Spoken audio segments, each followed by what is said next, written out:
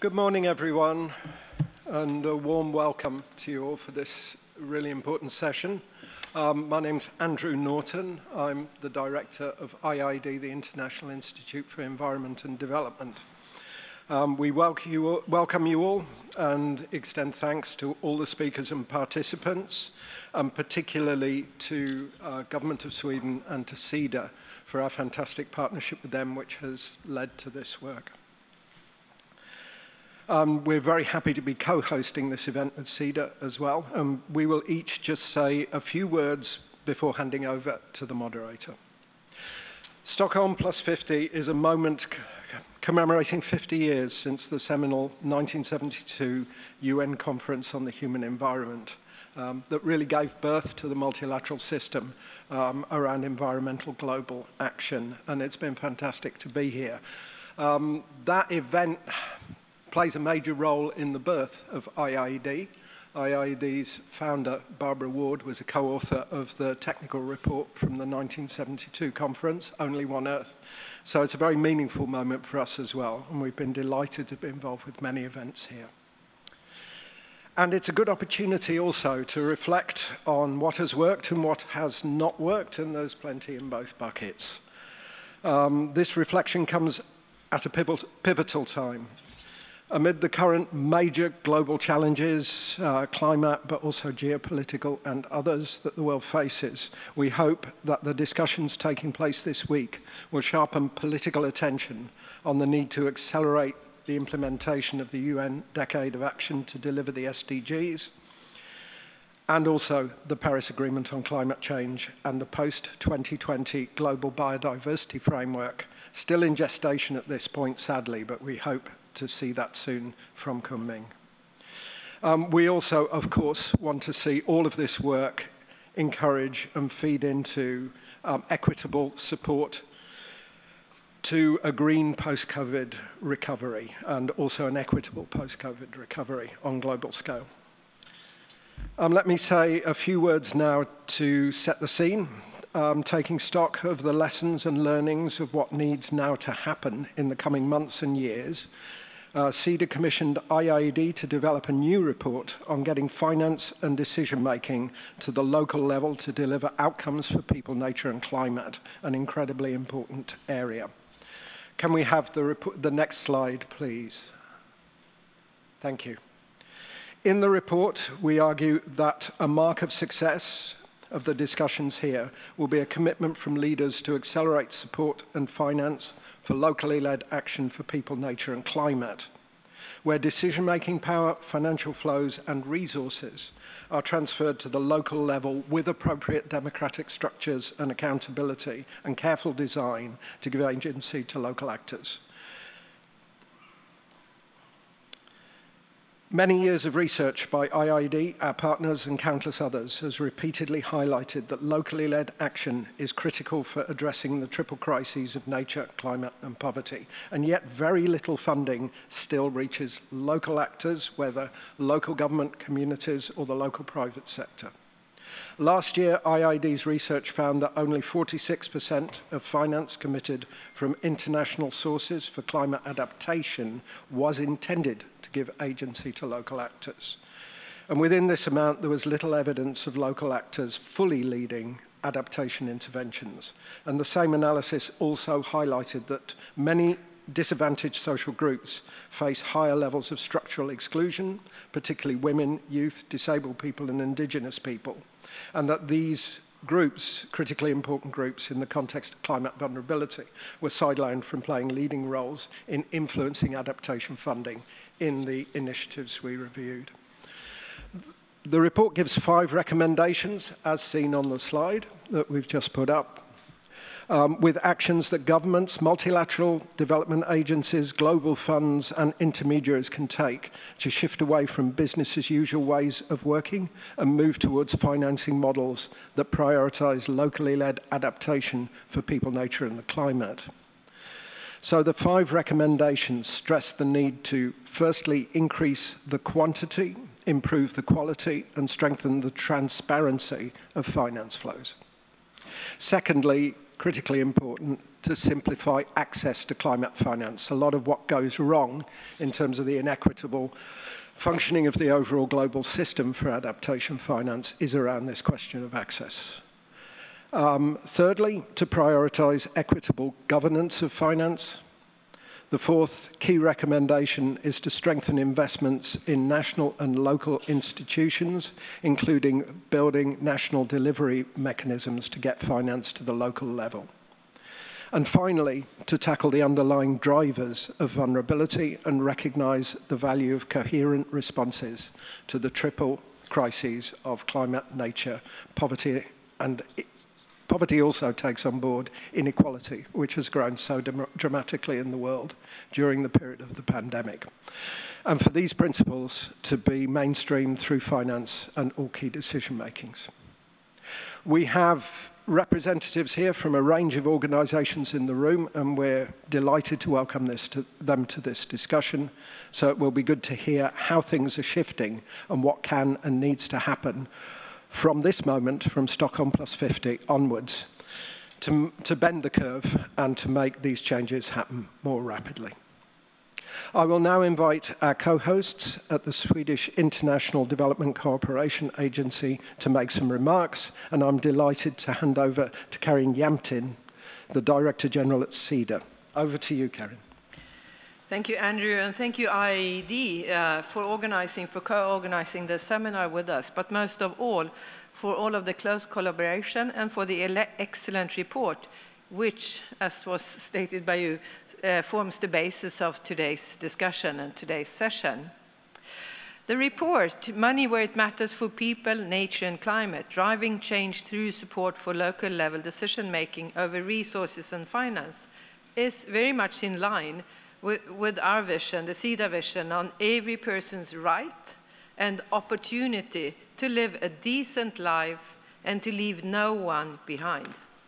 Conclusions in the report will guide us, will guide and strengthen our work ahead, not least, and that is very important, from a rights-based approach. So thank you very much. Our experience tells us, and this report demonstrates, that active involvement and participation at the local level creates better and stronger, more long-term development results. We see an urgent need for increasing our actions at local level, really reaching the ones most in need. And by doing this, we need to do it with participation and ownership from local actors, such as local governments, local communities, local people. This is especially true in areas like working in the areas of nature and climate. We will look at the recommendations in the report directed to us as a development partner. We encourage other governments, multilateral development banks, global funds and others that have the means to support local level decision-making to do the same. It is important that we link policy with recommendations at different levels, and this is to strengthen the voices of women, men, girls and boys, everyone needing it. At Sida we have many tools, we have many possibilities at hand with our support provided to both global, regional and local level. This is, of course, never to forget our support and collaboration with civil society organizations at all of these levels. Maybe needless to remind us, but we are currently in the situation of three very interconnected crises: climate, biodiversity, and pollution. All of this are putting economic and social well-being at risk and requires action at all levels, also at local level. The poorest in the society are, as always, the hardest hit also by these crises.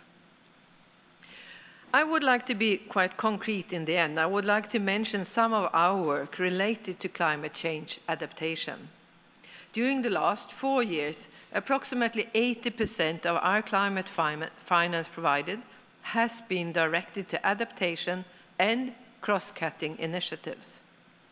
One of the key aspects of Sida's work within climate adaptation is to ensure that climate finance reaches local level where it is most needed.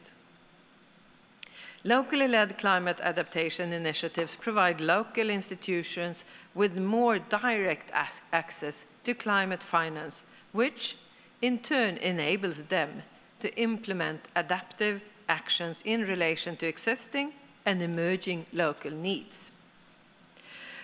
We are currently providing support to various locally led adaptation initiatives, and we are committed to facilitate inclusive, locally led adaptation in vulnerable contexts.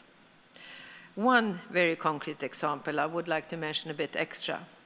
We are cooperating with the World Bank and the government of Kenya in supporting an initiative called Financing Locally Led Climate Action in Kenya. It's an initiative that incentivizes county governments and strengthens their capacity to work in partnership with communities to assess their climate risks and identify and prioritize local resilience investments. I'm looking forward to this morning's session. I'm looking forward to learn and to get new insights. It will help us all to move in the direction of locally led action for people, nature, and climate. I'm looking forward, as I said, to learn more from inspiring examples and from all of you here today. Thank you again very much for the report and for attending this morning's session. Thank you very much indeed, Karen. I will now hand over to our moderator for the remainder of the event, the former chair of the Least Developed Countries Negotiating Group in the climate negotiations, and now technical lead for the Global Green Growth Initiative, and also for the LDC Group's Important Life AR initiative. That's the LDC Initiative for Effective Adaptation and Resilience, which picks up many of the themes that we're talking about today, and really important. So that is Gebru Jemba. Delighted to have you here to moderate the session, Gebru. Please go ahead. Thank you, Andy. Good morning, everyone. First, I would like to thank both Sida and IIED, through Karen and Andrew, for highlighting this important issue at Stockholm Plus 50. First, I would like to thank you for inviting me to moderate this session. I can see in the room and virtually representatives from government, indigenous peoples, and local communities, and multilateral development banks, global funds, NGOs, and more. I'm looking forward to a great discussion, so thank you for joining us. The issue of shifting finance and decision-making to the local level is critical for delivering sustainable development. It needs to be central to the leaders' discussion this week, and I know many here today have been championing for this.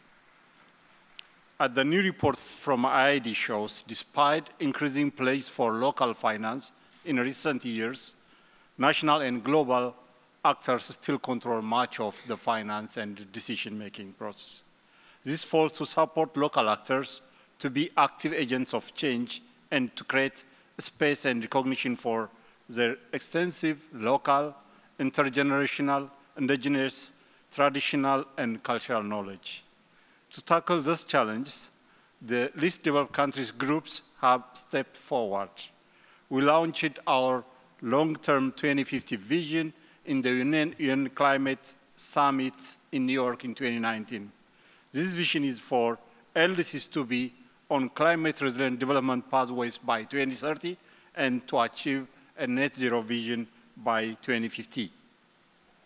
Our vision is not an empty statement. LDC-led initiatives are already delivering on this vision. We are aiming to reach 70% of the climate finance reached to the local community by 2030. LDC countries, irrespective of really looking at the victims' narrative, we are now leading the process by recognizing the critical role of local-led adaptation or local-led action. I call upon everyone here today, through your organizations and your networks, to call for stronger support and finance for local priorities. Stockholm Plus 50 is a major opportunity to strengthen the political leadership for local-led action. We cannot make the progress needed to tackle climate change, reverse the loss of nature, and address deepening inequalities without local-led action. The 5 practical recommendations in IIED's new report, in my view, help to chart the pathway forward and will form the base for our discussion today. Having just heard from IIED and Sida, we will now hear short reflections from indigenous peoples and local community representatives to help frame our discussion. We'll then shift to an open, moderated boardroom discussion. We have in our list fantastic speakers and encourage all participants to get involved. So I will start my timekeeping. We have a number of interventions. So I'll give 4 minutes for the first 4 interventions from the indigenous peoples and local communities representatives.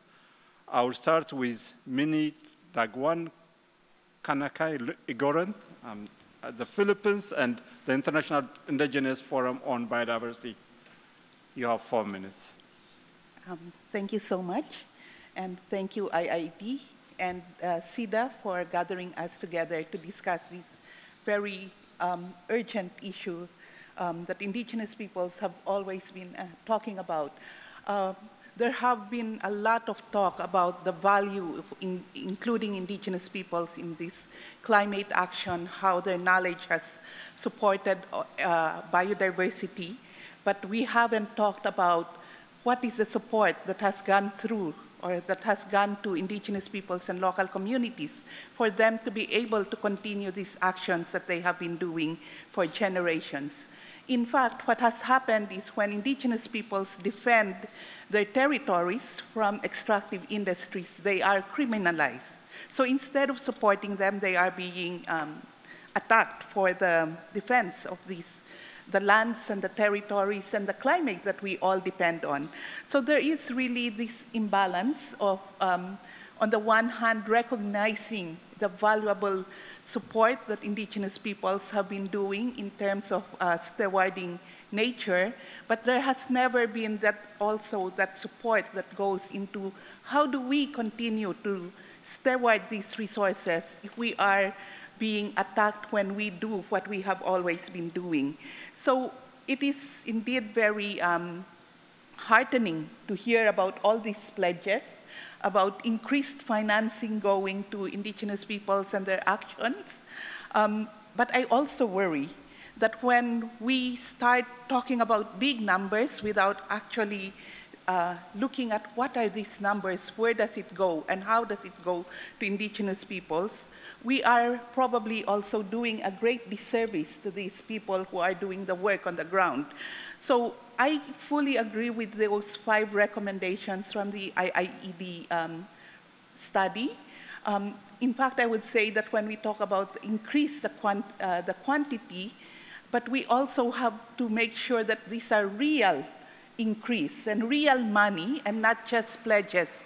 Often it's very good to talk about this in the press, so there's a big splash, but these are not actual real money that is being pledged or that is being talked about. And then the biggest issue is really the issue of access. We have to understand that indigenous peoples are diverse. We live in different contexts, we have different legal realities, and so we cannot have one mechanism that indigenous peoples can easily access.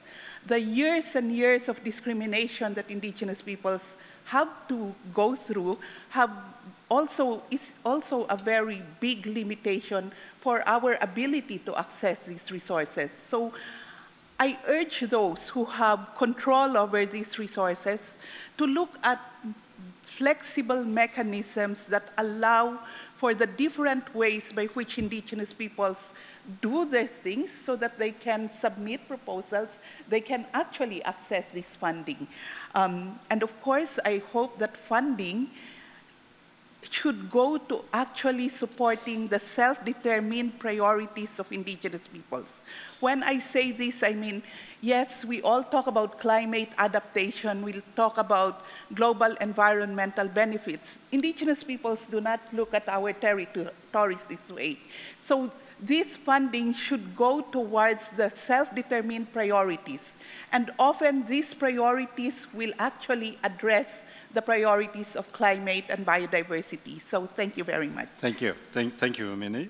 You raised very important points, more on not only on quantity, but also on quality of finance and access, which is very crucial. Thank you. Now I'll move to Melina, co-founder for Global Youth Biodiversity Network. You have 4 minutes. Thank you. Thank you very much. Good morning, everyone. My name is Melina. I'm here representing the Global Youth Biodiversity Network, which is the international youth coordination platform for the conventional biological diversity. And as Minnie said, I'm very happy with the results of this report.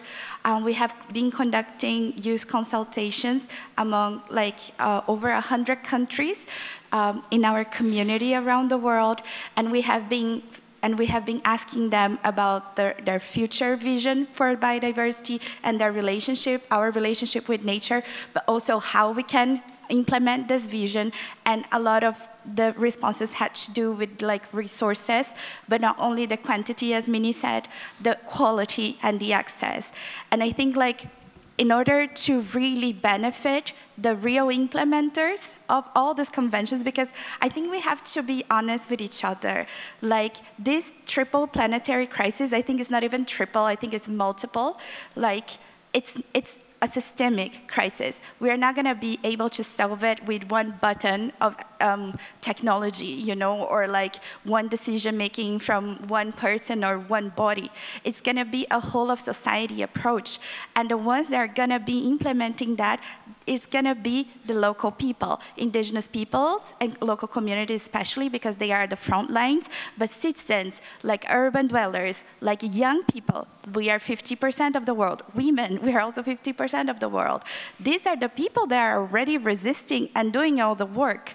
And they are the ones that have the flexibility to go through the cracks of the system to make the real solutions be implemented. It's not going to be at the big national level. For instance, I come from Brazil. It's really difficult to create impact at the national level because we are so trapped by the system, right? So we need to really be able to find ways in the cracks of the system to support these groups. But first, we need to understand that we need to decolonize our mindsets. Local people and small people, they are not ignorant. They know what they are doing. They have been doing this for ages.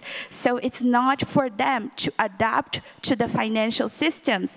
It's for the financial systems to do what they can to adapt to their way and their views of what the project should be or what the work should be. So I would advise to co-create monitoring and evaluation systems together with local communities and women and youth, because that will make the whole framework more efficient and more adaptable to those communities. Because at the moment, all of this is restricting the action and limiting the impact that these groups can have. The other issue is the issue of intermediaries, the middlemen. The more intermediaries we have, the poor will be the impact. I think if we really want to help those people, we need to start to find legitimated representatives. So no tokenism, right?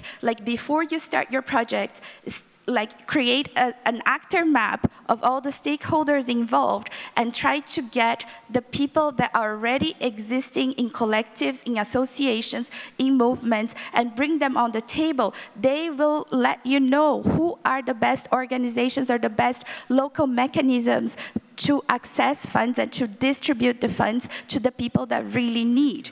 And also, like, be sure to involve these people in the governance system. So, like, hire or invite these people, these representatives, the legitimated ones, to join boards and committees for decision making, because they will be the ones that are going to bring their whole network of local actors that are already implementing a lot of these decisions on ground. So sorry, thank you very much.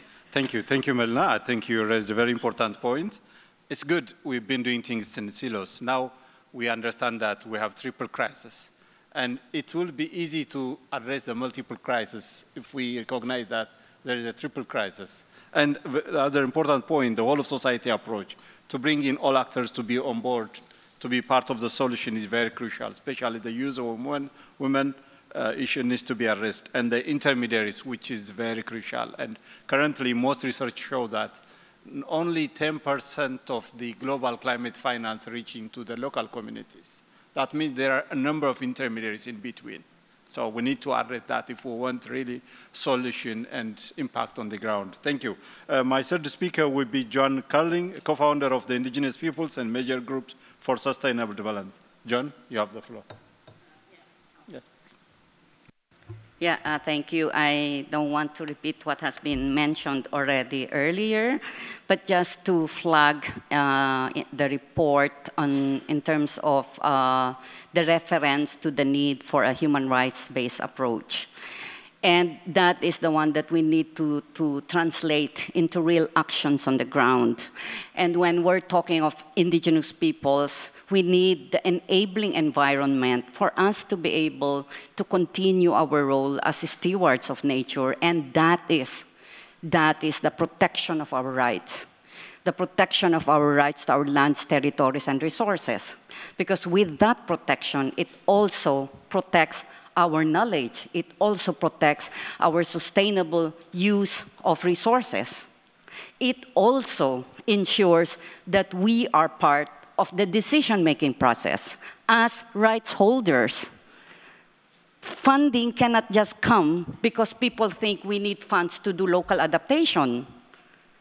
Funds should come with our decisions on how that is going to be used and how that is aligned to our principles and values of sustainability, on how it is aligned to upholding our well-being. That is what we mean by supporting local actions. It cannot be in isolation to the protection and exercise of our rights. And so we need to also change the narrative, right? To look at indigenous peoples more as partners, more as actors, not just vulnerable groups, not just poor people needing funds. That's not what we're asking for. What we're asking is a recognition that we're contributing to the world and we deserve support like anyone else who are marginalized. And that should be the frame of the kind of funding that puts us at the middle of doing our role in stewarding nature and the importance that we do participate in decision-making. Thank you. Thank you, John, for being in time and precisely mentioning the issue of rights, protecting the rights.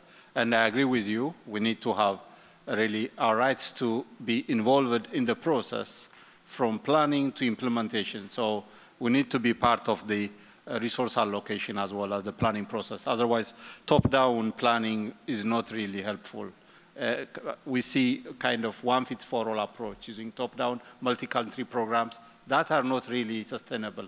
So I agree with you, and we all need to be partners. I think we need to move from victims narrative into real partners in being part of the solution. Thank you very much.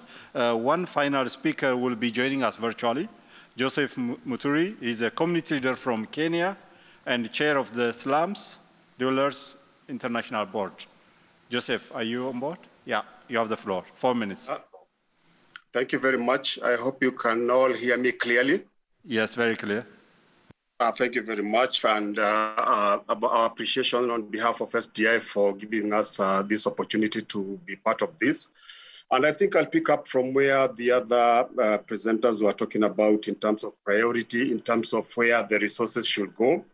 But first of all, personally, I think the discussion around climate change and the impacts has always been very elitist. And I think we need to look at the ways, how do we localize the climate change discussions? These discussions on climate change, they happen at summits like this, conferences like this, COP26, very high level, very exotic, nice places.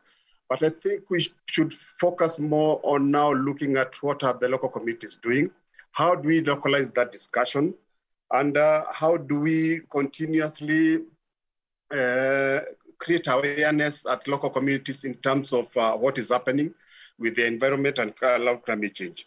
So in terms of where the resources should go, that is number one. We create more awareness. We localize the climate change discussion. And also, it's also to enable communities to design solutions that work for them. I remember one of the speakers say that one size does not fit all. How do we look at, let communities design and we fund solutions that work for them? The other thing we need to look at in terms of where the resources should go is to amplify the voices of marginalized communities on climate change. So number one is to promote their contribution to mitigation and adaptation. The other thing is also increased acceptability of alternative solutions to mitigation and adaptation. And I think we have so many initiatives coming from all over the world in terms of telling communities, you should do this, you should do that, this shouldn't happen, this had the way.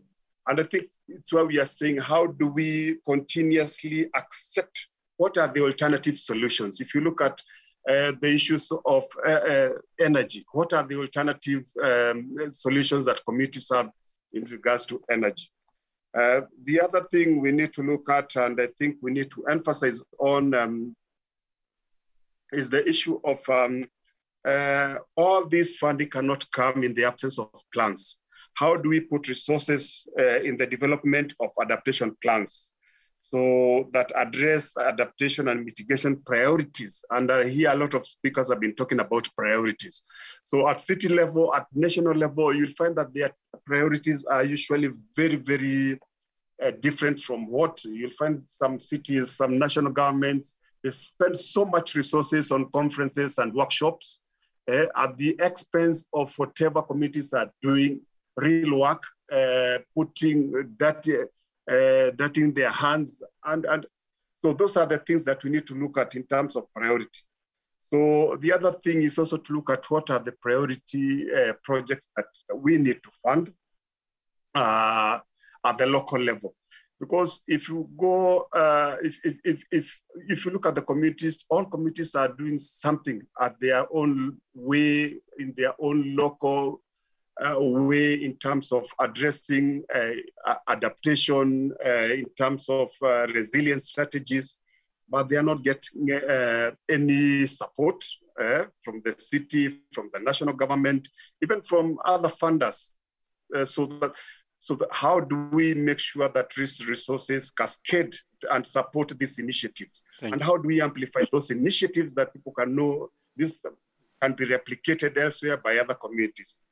So the last one, I think, is to facilitate the establishment of a framework for local level funding. Was claiming, I think there needs to be a framework. I think in Kenya, they have been pushed by county governments. This is the last point. To create ward committees, and these ward committees at the community level and at the city level to prepare communities to receive resources for their plans to be funded. Thank you very much. Thank you, Joseph, for raising very important points. So but I would like to just highlight a few of them. Increasing awareness at the local level is very crucial, and engaging them in the overall process, including resource allocation, designing process, which is also very crucial. And one thing which is very important is like promote their contribution for the adaptation and the mitigation efforts at the global level. That's, I think, very crucial. We need to think the other way. They are also part of the global solution. they are doing what they can. So promoting and recognizing their role at local level, that they will have impact and they will have contribution for the global efforts, is very crucial. Thank you, Joseph. So I would like to thank all our presenters for their reflections and informing the following boardroom discussion. I now invite the following 3 speakers to kick off the boardroom discussion by reflecting on what they have already heard and identify what changes they are making in their context to give the indigenous peoples and local communities and other local actors and organizations, agency, and decision-making over finance. First, I will start with Alain French, Director for Strategic Analysis and Global Engagement, Rights and Resource Initiative. Alain, you have 2 minutes. Thank you. At the Rights and Resources, I'll summarize what we've done in 5 points. First, we shifted the makeup of our coalition and board to ensure that it is led by the majority of rights holders and organizations and representatives. Second, we systematically position indigenous peoples, local communities, Afro-descendant peoples, and women within these groups as the primary agents of change at both local, national, and global levels, both in terms of their research and engagement. And in doing so, we work to create inclusive spaces for dialogue and inclusion of indigenous and community representatives in the decisions that affect their rights and well-being. Third, we created dedicated channels and mechanisms to directly finance indigenous peoples and local communities via the Strategic Response Mechanism, the establishment of the Tenure Facility several years ago, and more recently, the creation of the Community Land Rights and Conservation Finance Initiatives, or CLARIFY, which will aim to directly support self-determined priorities of communities. Fourth, we recently launched a global call to action to accelerate dedicated financing to women-led initiatives and priorities at the grassroots level. And then finally, we established a Path to Scale process, which is an informal initiative comprised of representatives from donors, philanthropies, rights holders, that aims to ramp up ambition and support for indigenous and community rights. Thank you. Thank you, Alain. Now I'll move to Pauline Buffet, Program Officer, Forest Conservation Program, IUCN, Forest and Farm Facility. Paul, you have the floor. Thank you. Thank you. So I'm here representing the Forest and Farm Facility, and would like to share a bit of our experience, because as mentioned in the report, we have around a decade of experience in channeling finance to the local level, with around 70 million dispersed to more than 900 local organizations and FFPOs. So I will talk a bit more about the FFPOs, because those are the forest and farm producer organizations. And we strongly believe in FFF, that's where a lot of the finance should be channeled. So those FFPOs are usually locally led, democratically elected organizations that are really organized from the bottom up. And it's an umbrella term, not always ideal, but that we really want to say, since they are self-organized from the bottom up, they can be indigenous territorial organizations, local community organizations, but they are also farmers' organizations. And I do not hear a lot about farmers here, and I do think it's really crucial to also have the farmers. We will have Elizabeth talking about that a bit more.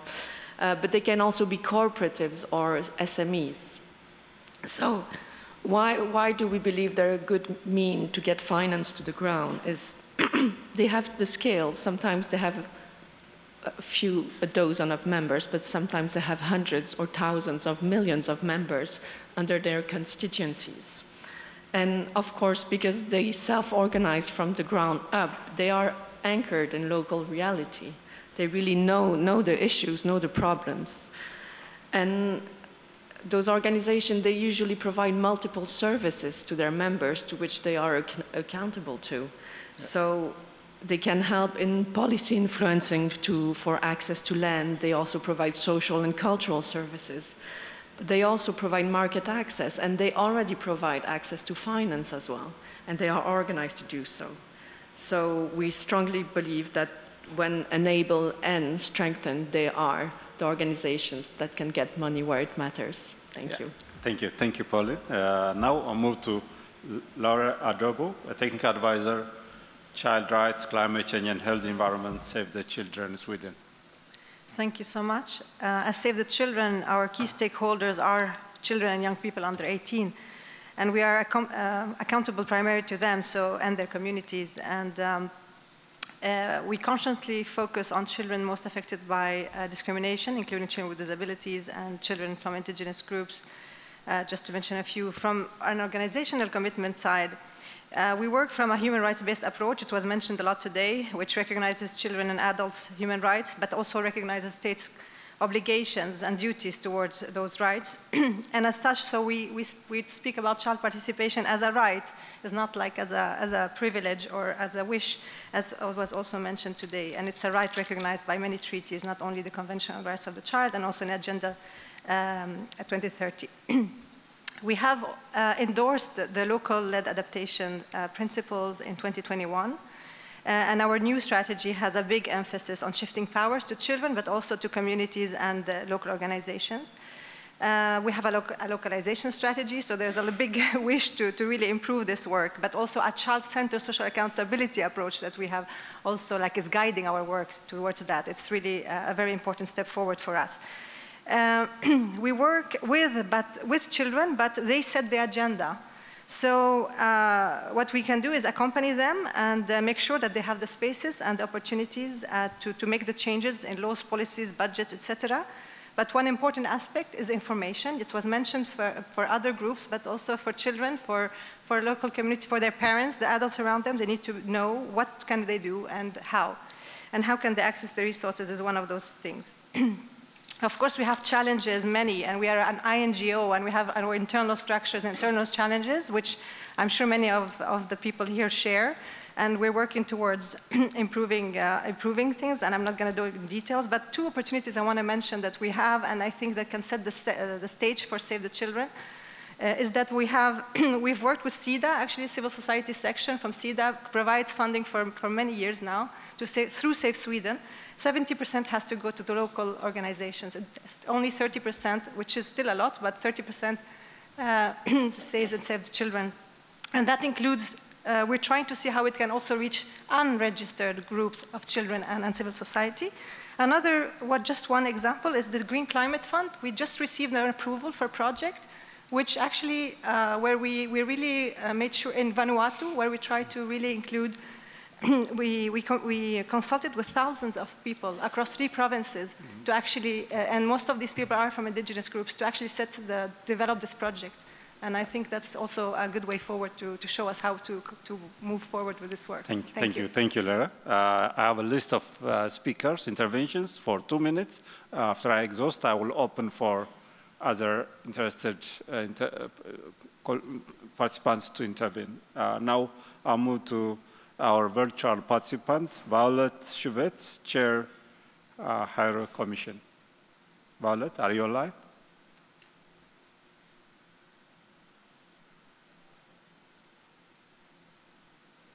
Yeah, you have the floor. 2 minutes.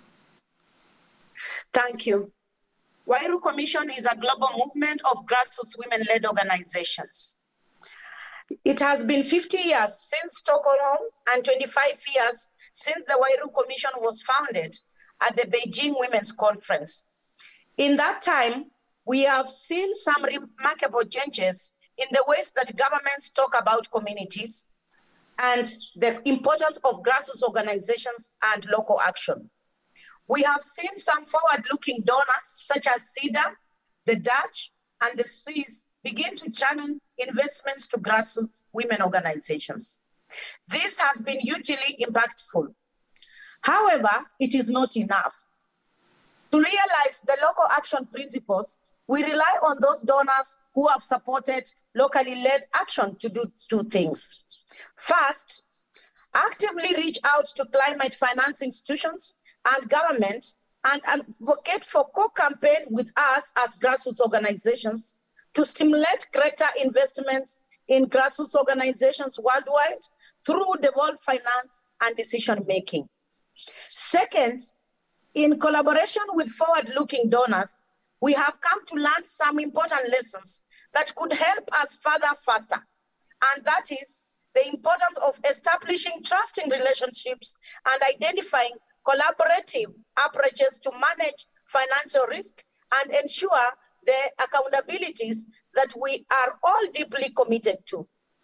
We seek your commitment for transparency, dialogue, and collaboration, as this will provide important tools for us, other partners to use in their effort to realize political commitment to community-led action.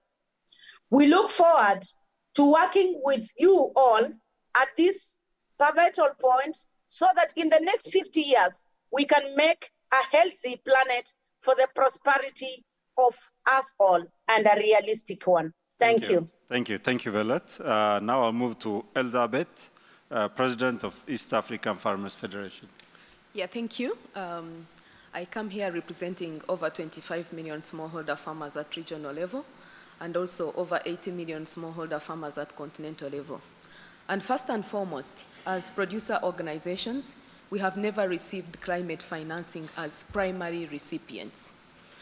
After 26 years of global climate change meetings, we still experience devastating and impoverished local communities as a result of the impacts of climate change. And this is so because we don't have safety nets. And that's why, shocks like the Ukraine always push smallholder farmers into oblivion. It's regrettable that climate financing is not targeted, is not impactful, and is not inclusive to the most vulnerable, who are the producer organizations and the indigenous communities. We therefore need producer organizations to be accredited entities using less stringent requirements that are coupled with internal capacity development that would allow them to access climate change financing as primary recipients. We also demand hand-holding by the larger agencies that are already receiving climate financing.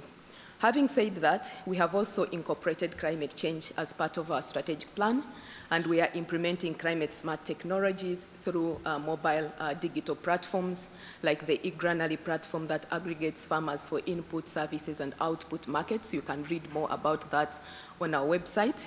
And this platform also assists farmers in terms of decision-making within a supporting value chain and partnership ecosystem. Thank you. Thank you. Thank you, Elizabeth. Now I'll move to Will Charus, user representative. Hi, my name is William Charuis. I'm 16 years old and I'm from Miami, Florida. Both my school and my city sit on our bay and have been deemed as ground zero for sea level rise and climate change within the past decade. Because of this, I founded my youth organization called We Are Forces of Nature in an attempt to help halt sea level rise as well as climate change. Recently, a project I've been working on is the A Million Mangroves Project, with the aim to plant 1 million mangroves because mangroves do two main things. Number one, help stop soil erosion, and number two, they help take carbon out of the atmosphere at a much more efficient rate than forests and grow much faster as well. However, financing for this project has been an issue. And after talking with our mayors, I've learned that when taxing citizens for climate-related issues, they're less likely to pay because some may feel climate change is not a tangible issue and are unwilling to give their tax money to a problem that they can't see an end to within the next coming years. However, I'd like to end on a positive note and state that our mayor, with the help of the youth, with the pushing of the youth voice, our mayors of Miami and Miami Beach pushed forward a climate resilience plan worth $200 million focused on solutions. Thank you. Thank you. Thank you. Thank you, Will. Thank you. Now I'll move to Salimul, Director for IIED. You have 2 minutes. Thank you very much, Chair. Good morning, everybody. My name is Salimul Haq. I'm the Director of the International Center for Climate Change and Development at the Independent University Bangladesh. And I'd like to share one of the roles that needs to be done in bridging this big divide between local actors, national decision makers, and global actors, which is ineffective intermediation. And one of the potential intermediates that we are working with are universities. Every country, even the poorest country, has more than one university, and we run a network of universities in the least developed countries called the LDC Universities Consortium on Climate Change, where one of our major actions is on promoting and supporting locally led adaptation to climate change, but also providing the evidence to decision makers at the national level to ensure that the voices of the most vulnerable figure in decision making at the top level. Universities play a potentially very important intermediation role with respect to knowledge generation, evidence gathering, and advocacy for decision making at the national level. And I won't go into more details because we have an event on at 12:15 today. I'll invite you to come and listen more about the work that we're doing in the least developed countries. Thank you, sir. Thank you, Salim. Now I'll move to our virtual participants. Monica from GCF, are you online?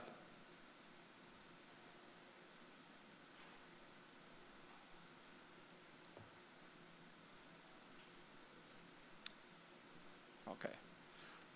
Yes, you have 2 minutes. Yeah, thank you. Thank you for inviting me to this session, and congratulations to IIED and the Sida for the new report, which is, I think, a very important piece of work. The Green Climate Fund is the world's largest climate fund. We have a portfolio of $10 billion, and almost one half of that is for adaptation projects around the developing countries of the world. So we are a big contributor to even to some of the speakers before me in different projects. About adaptation, there are of course different types of adaptation projects. I think the ones that I would like to mention today are about ecosystems management, but also about self-subsistence agriculture and some of the other more commercial activities that depend on nature and that local communities are faced with always, but also in the era of climate change. I would like to acknowledge the local competence of people living in an area, competence for how to manage the local environment, but also competence in many other aspects, like was mentioned by previous speakers, to offer services locally based on the prevailing context. However, we must also remember that even a local community can be faced with unknown threats, and climate change is in fact a new threat. And there are many ecosystems around the world where we do not know exactly what is happening. And we owe also the respect to people who can be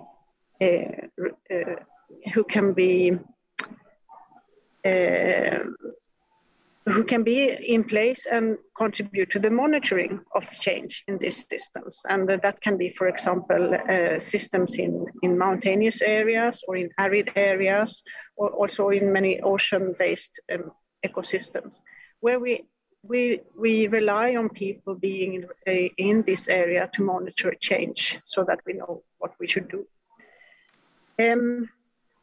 One of the challenges is to reach or to proceed private capital to these people and to their endeavors. We see quite a lot of grant-financed support still, and I think this is a challenge. We try to contribute by supporting that. For example, we've been supporting in Rwanda together with IUCN that people's management and people's work is valued so that they can get local credits, not only based on their asset collateral, but also based on their actual work, that they do management and they do local forestry management in their communities. I think you have used your time. Thank you. Yeah, thank you. Thank you very much, Monica. Now let's move to the next speaker, Paul Artsman, Senior Environment Specialist, NIPS and Forest Investment Program, Coordinator, Climate Investment Funds. You have 2 minutes. Thank you. Just want to start by congratulating Will and thanking him and youth like him for being a little bit of optimism in an otherwise occasionally bleak landscape of trying to address climate change. So the Climate Investment Funds, or CIF, is a $10 billion fund and one of the world's largest multilateral finance mechanisms for developing countries to shift to low carbon and climate resilient development. And I want to talk today about our dedicated grant mechanism, which is a module under our forest investment program, specifically targeting indigenous people and local communities. The mechanism grew out of the design phase of the FIP, or the Forest Investment Program, when IPLC observers stressed the need for dedicated resources to help them build their capacity and participate in program implementation. So by investing in $80 million globally, and that's real money, not a pledge, the FIP is supporting community-led, context-specific projects that draw on local expertise to advance sustainable forest stewardship. What's really unique about the program is its governance. So it's led by indigenous people and local communities at every level. These groups are both leaders and beneficiaries of DGM activities, and it helps to ensure that the funding is demand-driven and attuned to their interests. So within the 12 countries that this mechanism works, there are more than 600 sub-projects benefiting 250,000 people and supporting the management of 185,000 hectares of land. The CIF, the World Bank, who's the program lead, and Conservation International, who is the global executing agency, have no part in decision-making. That's entirely IPLC driven, but serve as observers and provide support. And now this approach has become key to the CIF's way of trying to provide a greater voice and role to IPLCs and management of natural resources. So we have a new program called the Nature, People, Climate, which aligns very well with point 5 of this report. And within that, we will again implement a dedicated grant mechanism. Yeah. And just very briefly, I think one of the points that was made here is about the pledges that have been made. And I think we do need to learn, as Minnie was saying, about where and how funding goes. And I hope that this program, this mechanism, can be a model that can help in the broader community thinking through this. Thank you. Thank you. Thank you, Paul. Our next speaker will be Saliha Dobardiz. She's a senior climate change specialist from Adaptation Fund. Thank you. My name is Saliha Dobardiz, and indeed, I am with the Adaptation Fund, which is a fund created under the UNFCCC that will soon celebrate 15 years of its launch. We have around $924 or so million in investments in over 100 countries. So we operate throughout the developing world, and about 130 projects currently under implementation or already implemented, and our portfolio is growing. We are also, I think, maybe best known for pioneering the direct access modality, which basically means that countries can, or national institutions, can directly apply to the fund for funding, and then when their proposal is approved, the money is transferred directly to the countries without intermediaries. And this modality has since been adopted further. We also were among the first wave of institutions and countries that adopted the locally led action principles. I believe that was in January 2021. And we did it because actually it was quite aligned with the way we work anyway. Our policies promote locally led adaptation, and we have safeguards that I've heard people mention. Certain issues such as access and equity, that's our principle 2 among our 15 principles. Marginalized and vulnerable groups, human rights, those are principle 3 and 4 respectively, and principle 7, which is on Indigenous people. So for every project, the presence of Indigenous people has to be identified, and then the project has to be consistent with the 2007 UN Declaration on the Rights of Indigenous People. So it's important to us. On the direct access, I just want to mention, as a way of supporting locally led action, we have since developed additional ways that further devolve decision on finance to further localized levels. So we have the enhanced direct access. So now when we transfer funding to the national institution, it's for a project that then the national institution transfers funding further to, so it devolves decision on financing to more local institutions or collectives or communities and so on. And just one last point, we have also recently launched the Adaptation Fund Climate Innovation Accelerator, which also provides grants at a sub-national level to collectives, communities, and so on. And we have had recipients that are Indigenous people. Happy to talk more about it, whoever is interested. Thank you, Celia. Now we have Steve Travik, Director of Climate and Environment Department, Norwegian Agency for Development Cooperation. You have the floor. Thank you, and thank you so much to IIED for taking this initiative, and congratulations to Sweden and Sida for the Stockholm Plus 50. You were leaders then, and we still look to you to learn, so thank you for taking this initiative as well. I think we're here because we all recognize that in order to tackle the climate and nature crisis, to stop the loss of natural ecosystems and farmland, is really what it's about. For about a decade, Norway has been investing a lot in protection of tropical forest systems. And one of the things that we have learned there is that the single most effective way to achieve that is to support Indigenous people's rights. So we hear very clearly what Indigenous people say. It's not just about throwing out big numbers. It's about how you work, the way you structure your work, the way you have dialogue.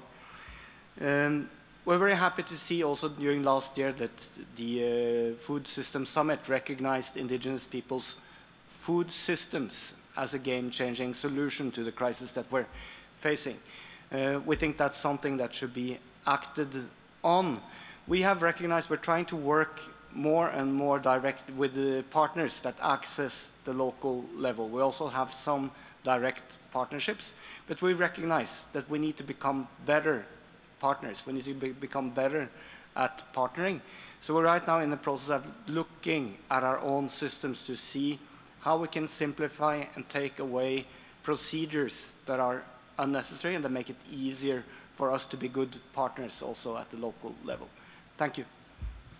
Thank you, Steve. Now we have Ulrika Axen, Lead Policy Specialist, Environment and Climate Change, Sida. You have 2 minutes. Thank you very much. Thank you. And Karen laid the ground in her introductory remarks, I think, on how Sida works on locally led action. But just to add to that, and to start off, the principles for locally led action has been mentioned. They are mentioned in the report and has been very important for Sida. We are signatories to them since 2021. And I think these 8 principles have been fundamental components of Swedish development cooperation for quite some time already before we signed them. But as Stig also mentioned, I think as donors we can do more. We can do more of this, and we are committed to facilitate inclusive, locally led action in vulnerable contexts. And the endorsement of the principles has proven an important step, I think, in this direction. And also the recommendations in the report. We will really take them into action, and I think they're all directed at us as donors from this perspective, but I also hope that governments and multilateral development banks and global funds do take these 5 recommendations into genuine consideration ahead. But, and a few points on what I think we also can do more of. I think we can look into our bilateral programs. We can see what we can do to really involve actors in genuine participation in developmental programs, not the least youth, women, indigenous groups, and have a broad participation of actors. And also look at what are the actual barriers and build on traditional and local knowledge in how we go about our support to various programs. And I think if we don't do this, we can also have a huge risk, not the least when it comes to maladaptation that we haven't talked so much about today, but as one example. And also to learn between organizations. I think we need to come together as partners, as donors, and sharing experiences on how to do this. Also have a vertical and horizontal dialogue going between each other to kind of move this agenda forward. And also to do cross-fertilization between funds and allow demand-driven programs with participatory methods and results as we go. I'll stop there. Thank you. Thank you, Erika. So thank you very much. I have now exhausted the list of speakers. Any 1 or 2 delegates who want to intervene? Anyone wants? You can raise your hand. Yeah. Yes, Professor Mizan, you have the floor. Then you. Just 2 minutes each. Yeah, I have two queries, very simple and small. Those 8 principles are very sacrosanct and pious, and the GCF uses the word transformative adaptation. So how to apply those principles? Because in developing countries, we have more or less very centralized system. So how to transform those principles into reality? This is a question, because then we need to kind of question the power structure. And my second point is about locally led finance. Few organizations, multilateral, already have initiated the expedited direct access process led by the Adaptation Fund a few years ago. But those little funds will not do. If we want to make a difference, then we need to think of bigger funding flowing to the local level. In Bangladesh, for example, Grameen Bank or BRAC experience shows that if the women get little funding with some little capacitation, they can do miracles. Thank you. Thank you, Mizan. Next. Thank you very much. My name is Francisco Cali. I am the Special Rapporteur on Indigenous Peoples' Rights of the United Nations. So I just wanted to congratulate the release of the report. And I want to stress that an indigenous human rights approach is needed the same as all the speakers were talking or they were explaining today. And please, just to inform you that this year I will present a report on a protected area where I'm going to have some recommendation for a state and institutional environment institutions. So please be ready to read this recommendation. And also, I just wanted to say that all the funds that you were talking about here has to be taken in account Article 29 of the Declaration of Rights of Indigenous Peoples.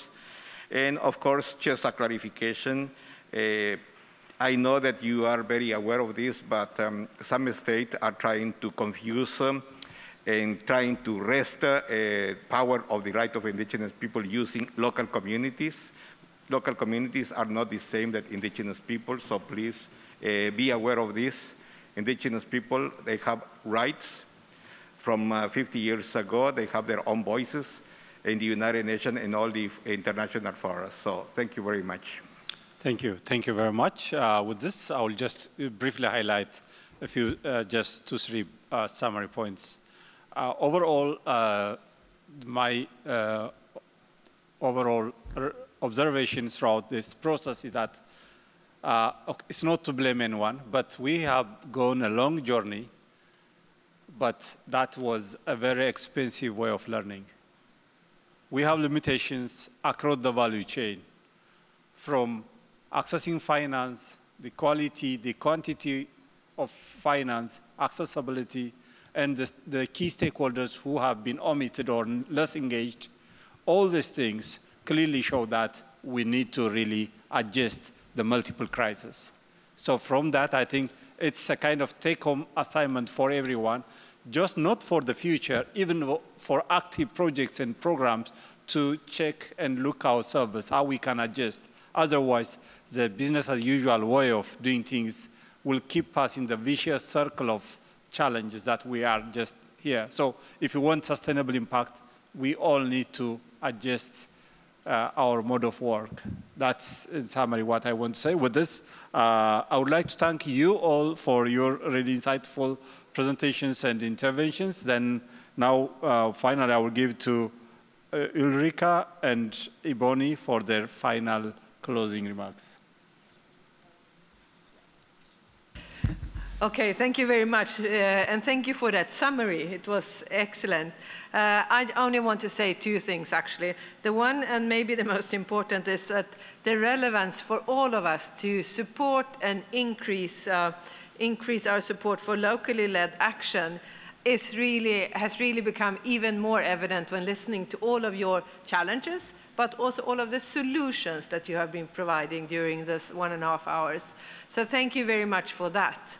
All actors are important, but there is one thing that we always have to remember, and that is we talk about people-centered approach, human rights-based approach, etc., etc. It all boils down to that all of us are subjects in our own lives, no matter where we're active, and that is the most important approach in all of this.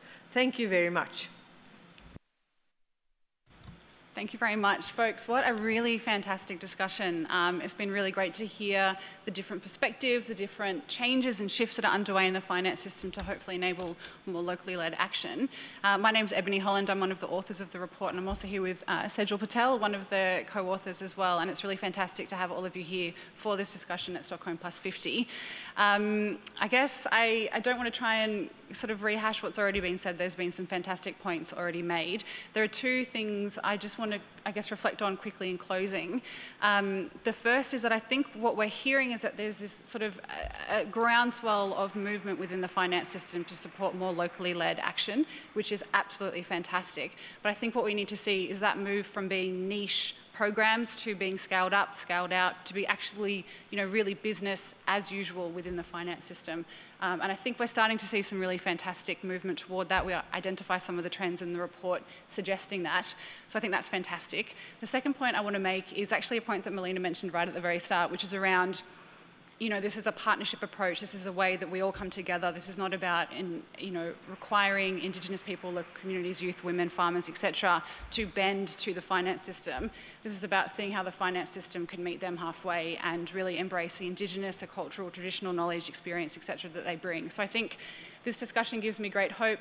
And certainly from IIED's perspective, we're very grateful to Sida for their own leadership with locally led action, but also for commissioning the report. And we certainly hope that through this report and through all of the great people here and also listening online, that we can work together to really push this for the next 50 years of action. Thank you.